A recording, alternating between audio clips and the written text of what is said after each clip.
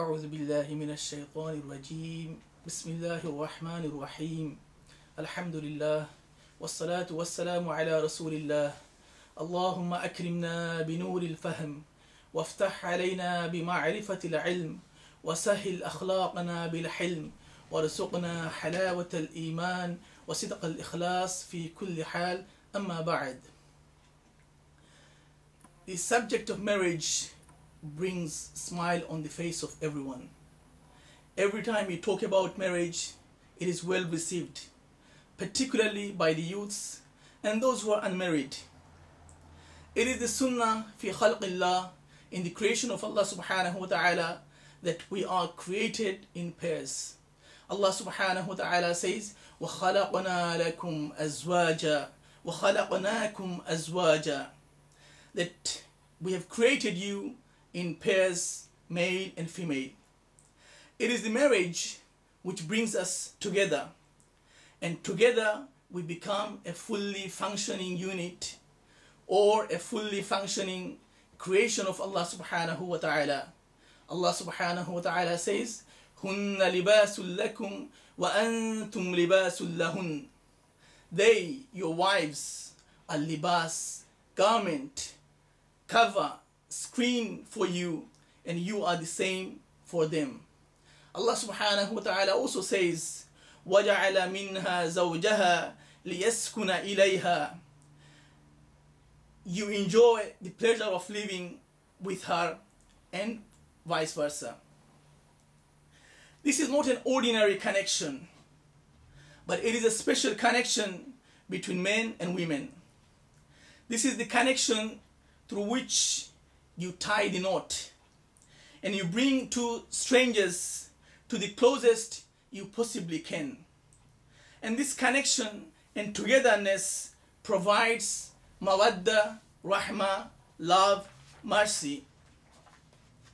Allah subhanahu wa ta'ala says, وَمِنْ آيَاتِهِ أَنَّ خَلَقَ لَكُم مِّنْ أَنفُسِكُمْ أَزْوَاجًا لِتَسْكُنُوا إِلَيْهَا وَجَعَلَ بَيْنَكُمْ مَوَدَّةً وَرَحْمَةً إِنَّ فِي ذَلِكَ لَآيَاتٍ لِقَوْمٍ يَتَفَكَّرُونَ. Allah subhanahu wa ta'ala says that وَمِنْ آيَاتِهِ, and among his signs, أَنَّ خَلَقَ لَكُم مِّنْ أَنفُسِكُمْ أَزْوَاجًا, that he created for you wives from among yourselves, لِتَسْكُنُوا إِلَيْهَا, that you may find pleasure, peace, tranquility in them. وَجَعَلَ بَيْنَكُمْ مَوَدَّةً وَرَحْمَةً, and he has put between you love and mercy. إِنَّ فِي ذَلِكَ لَآيَاتٍ لِقَوْمٍ يَتَفَكَّرُونَ. Surely in it there are signs for the people who reflect. In order to be lasting and providing mawadda and rahmah in a time when marriage is no longer a glamorous practice, instead it is becoming a taboo practice. And also the way, or the only way, you can appreciate this sunnah and preserve this tradition and maintain a happy family in both in prosperity and in adversity throughout in life is by understanding the hikmah behind married life, is by understanding the duties and obligations, is by understanding the roles and responsibilities in our time, in our society, and in our circumstances. From the Quran and Sunnah, we are presented with a greater challenge than ever before.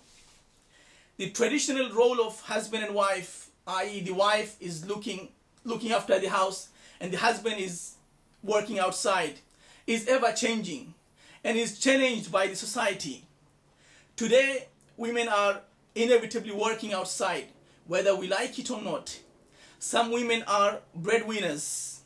How do we reconcile between the Western values, lifestyle, and the Eastern values and the lifestyle, and the Islamic principles, values, and the lifestyle? Is it reconcilable, or is it a no-go area? Can a husband be a good husband? Can a husband be a pious husband? And similarly, can a wife be a good wife? And can a wife be a pious wife? While grappling between the Western influence and the Eastern influence and the Islamic principles, values, and family life. It is easy to say, follow Islam and Quran and Sunnah and everything will be resolved. As the saying goes, easier said than done. But in reality, we are being exposed to different lifestyles, and this has a profound impact on us. I happen to be working for a Muslim mediation service, a conflict resolution organization, resolving family conflicts, particularly disputes, conflicts between husband and wife, resolving from a Sharia perspective. Muslim families in the UK are going through many difficulties. The divorce rate is high, the teenage pregnancy is also high, the promiscuity is widespread. The problems that we are facing, we cannot sweep it under the carpet.